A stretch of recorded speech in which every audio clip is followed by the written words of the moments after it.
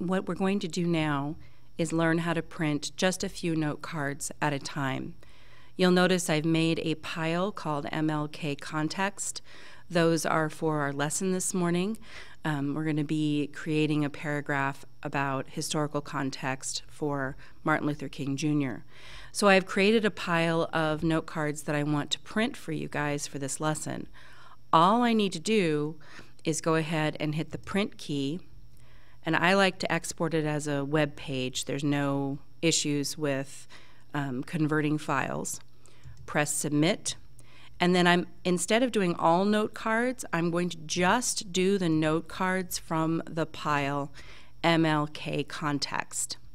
You'll notice what happens is it'll bring you up what note card items to print. Only print the source. You can uncheck the boxes you do not want to see.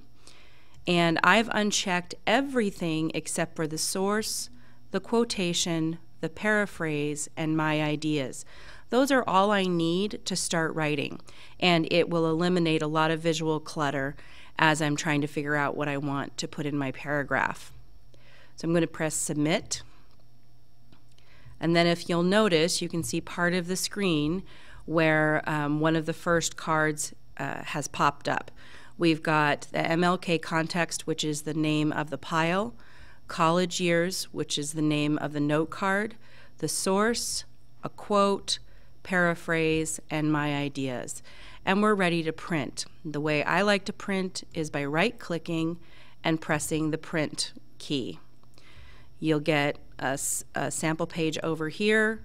You can choose your settings here. You can choose where you want it to print here, and then simply would press print, which I'm not going to do because I don't need to do it.